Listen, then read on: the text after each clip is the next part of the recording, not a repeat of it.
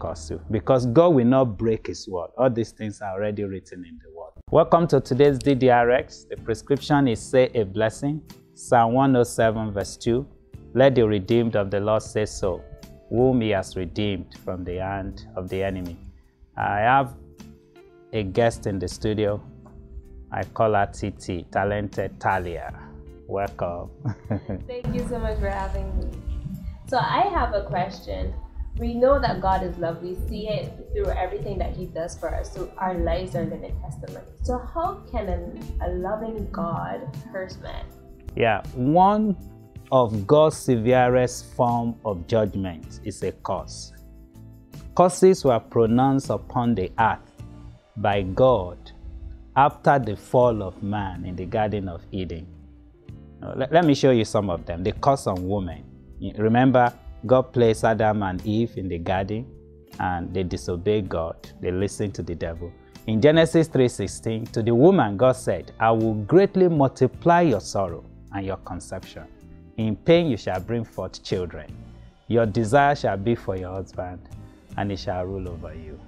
And you can see we still have the labor pain up to today, even with modern science. The pain is still there. Then look, the curse of men. Then to Adam he said, because you have heeded the voice of your wife, and have eaten from the tree which I commanded you, saying, you shall not eat of it. Cursed is the ground for your sake. In toil you shall eat of it all the days of your life. So both thorns and thistles shall bring forth for you, and you shall eat the herb of the field. In the sweat of your face you shall eat bread, till you return to the ground. For out of it you were taken, for dust you are, and to dust you shall return. So you can see, so one of God's severest form of judgment is a curse. You see today, people work hard and sweat before they make a living. You know, in Genesis 12:1-3, we saw the sevenfold destiny for Abraham. But the sixth one is a curse on everyone who curses Abraham. In fact, in Deuteronomy 27:14-15, God also cursed people who worship false gods. If we dishonor our parents, if one is illicit of unnatural sex, injustice to the weak and helpers, even trusting in man's effort or in one's own intelligence. In Jeremiah 17:5-6, for example, cursed is the man who trusts in man and makes flesh his strength, whose heart depart from the Lord.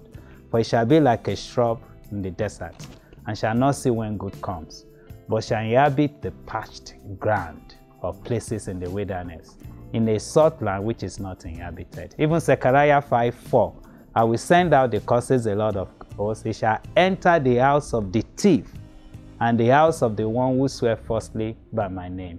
He shall remain in the midst of his house and consume it with his timber.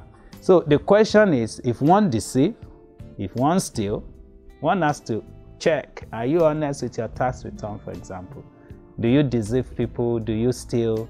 Those are things to watch out for if you don't want the loving God to curse you. Because God will not break his word. All these things are already written in the word. So let's say a blessing together. Let's say a blessing. My ways will please you, God, as written in Proverbs 16:7. All will go well with me, as in 3 John 1:2. Blessed be the God and Father of our Lord Jesus Christ, who has blessed us with every spiritual blessing in the heavenly places in Christ Jesus. Ephesians 1:3. God bless.